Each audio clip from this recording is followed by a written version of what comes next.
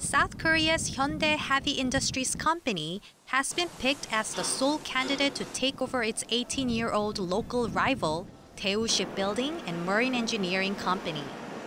The state-funded Korea Development Bank has selected HHI, the world's largest shipbuilder, as a candidate for the acquisition of DSME.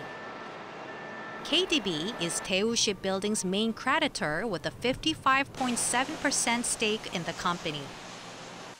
If materialized, the acquisition deal will revamp South Korea's shipbuilding industry to be under a two-top system, HHI and Samsung Heavy Industries Company.